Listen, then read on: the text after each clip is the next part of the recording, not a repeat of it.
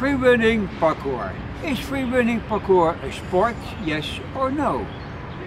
Well, freerunning parkour is not a sport. It's a way of life. And the founder of freerunning parkour, you'll see it later in this movie, he had a philosophy behind freerunning parkour. It must be positive, always positive. And everybody who is doing freerunning parkour is equal.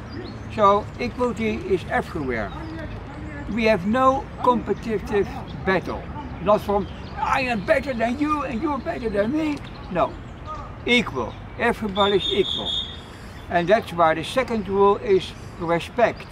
Respect to the other freerunner or the parkour player, but also outside in the personal life. And it doesn't matter if you are young or old, if you are a beginner or evolved, you have to be respectful to everybody. And also the stuff behind you where you are playing or doing the parkour freerunning. Another aspect of freerunners, they are helpful. They're always helping the other person and to stimulate the other to go on in parkour freerunning. And at the same time, you are pushing your boundaries. What I mean by that, pushing your boundaries, you think that you can jump from here to there and not from here to there. Well, you can. You're pushing your boundaries. You can do more and more in time. Yeah?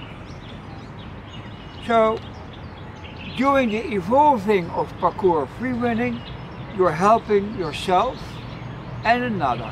And it's also good for your personal life. If you are finding solutions in freerunning parkour, you see also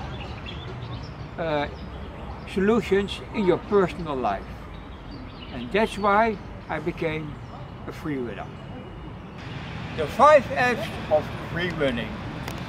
We have fun, freedom, fitness, friendship and fulfillment. In this second part I will tell you about the history of freerunning parkour. Where does it come from? Well, in the last century we had the Vietnam War.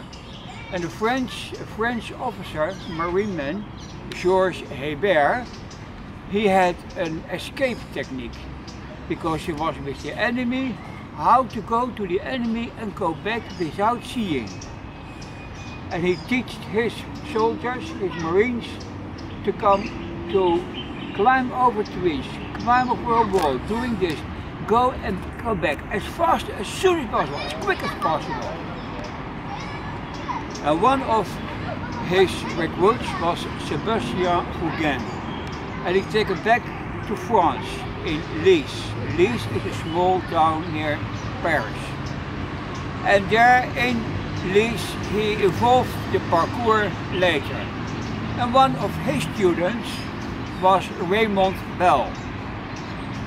And Raymond Bell, well, he liked it, but he doesn't do much about it. But his son, he heard about it, and he thought, hey, parkour, that's a great thing to do. And parkour is only going as quick as possible from A to B. But David Bell, he took all the parts separate and evolved that step by step. Doing the wall run, how do you do a lazy vault, how do you do this, how do you do a jump.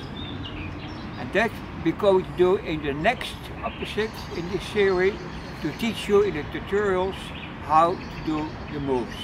So, in a short way, Sébastien Fouguin was the founder of parkour and David Bell, the founder of freerunning.